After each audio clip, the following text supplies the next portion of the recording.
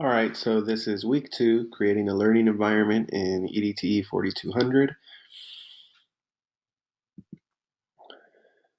And for the reading and exploring, you have the 5 ways to make your classroom student-centered, and then this Nicole article. Both of the articles are going to be referenced, or you're going to use both of the articles when you do the discussion board in Blackboard this week. And then down here you have Schoology that you can explore on your own. It's worth points, as well as Edmodo. Those are worth points on your tech quest. And again, please complete the discussion in Blackboard this week. Some of the big pieces that are coming, just want you to make sure you watch the lecture, the one that you're watching right now. You're going to post the link to your website and tech quest in a Google Sheet that I will be sharing with you, or that's going to be available here in Blackboard underneath the presentation. You're going to read the assigned articles, respond in the discussion board, and then work on your own pace towards the tech quest. Remember that you should have about 25-30 points a week. And the instructions and video tutorials for all of these activities are in the following slides.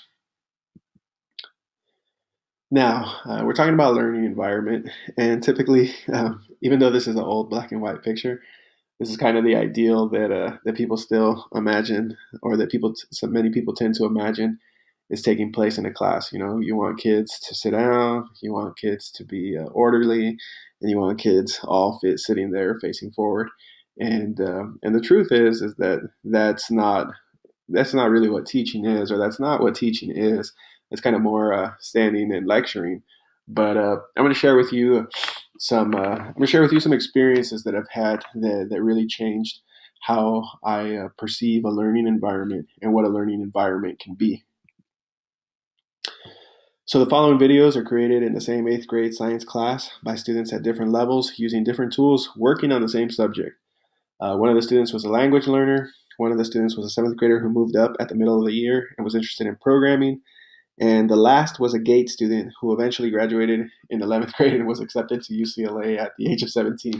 So we have a big range here between the learners and what they could do, but they were all successful in the class, and it's these experiences that really changed my life. So this one here is by a language learner, and this student had been in the U.S. for less than a year, but he enjoyed demonstrating his science and knowledge through making a Prezi and a blog. I'm not going to click on the presentation. I really want you to click on it and watch it, though. The boy, he spoke limited English, but he breaks down to you exactly how he's making his presentations, how he translates them in Google, and it's really powerful. I'm also going to ask you to reference these videos in the discussion on Blackboard. This here is another video by a student in the same class who got into programming. So whereas my language learner was into making presentations and into blogging, this student here, he was also into blogging, but he started doing programming and creating projects that he could turn in for our science and our history class. It was great watching this boy, because he was the only student that I had at the time who got into programming, and it was impressive watching how far he was coming, largely by teaching himself and through his own interest. And then finally, this one here, I really want you to watch this one. This one is this is a great piece of work here. It's almost it's like Hollywood quality. How great this kid did his video, and the science is it's up there. But like I said, this is a student who graduated at the age of 17 and went on to UCLA. But all 3 of those kids were in the same class, and coming in and watching all 3 of them in the same class, for me, was a joy, because it wasn't just them, but there was many other students in the class, or all the students in the class had the opportunity to work on diverse areas. And when you came in, the learning environment was unique, because you would see some kids sitting on the ground, some kids standing in the back at tables, working on projects. I had a group of kids who were making a digital, like a little video game on some old computers that we had in the classroom as well.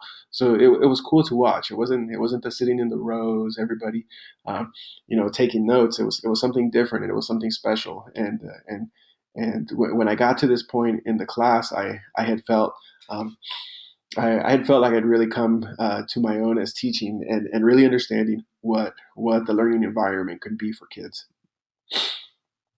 With that same group, we were able to do a science fair. The science fair was 100% student centered. So throughout the year, they're blogging, they're making animations, they're making videos, and then they're doing hands-on science experiments. And what you see here is the kids actually they were set up in 5-minute stations where they had to teach, and they had to teach other kids that we had bussed in how to go through the experiment. And every station was based on a question that eventually they were going to have to be able to answer in a test. So it was a cool way to kind of get kids prepped for a test, to make it hands-on, in addition to the videos, the animation, to the 3D, to the programming, to the blogging that they were doing with science. Then you don't have to watch this one, but if you go through it, there's a lot of great science-based videos that kids made, and this was our science film festival. So again, the things that we did with this science class were it was something special, and it was a great year for science. But I want you to really consider again how this affects the learning environment. How does it affect the learning environment when your student can come in and choose between animation, blogging, programming, 3D modeling, um, and then also gets to do hands-on science experiments, and then on top of that, gets to do a film festival based on the same topics that they used in science.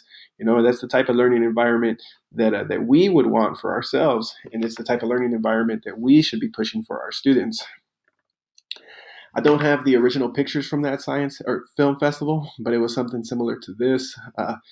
This is a separate film festival that we did at Kern Middle School here in Bakersfield, and we put up the little selfie wall. We had kids walking the red carpet. We had them getting interviewed. It was cool stuff. So again, really break through the mold of thinking, what is the learning environment? The learning environment is not necessarily just the classroom. The learning environment is all the events and celebrations that we can do around the learning. It's not just a pencil and a paper. It's not just a computer and a spreadsheet, or a computer and a document. It could be a computer and 3D models, a computer and programming. So much things in so many ways that a student can demonstrate their learning. So thanks. If you have any questions, you can find me on Twitter. You can also email me at gonzalezedito@gmail.com. And everything you need for this week will be found here in the presentation. In the next, attached to this presentation, also, I'm going to have a tutorial that you can watch if you need help getting some points. I'm going to be making a playlist on some of the work that my kids are doing in math. So again, thank you very much, and I hope you all have a great week.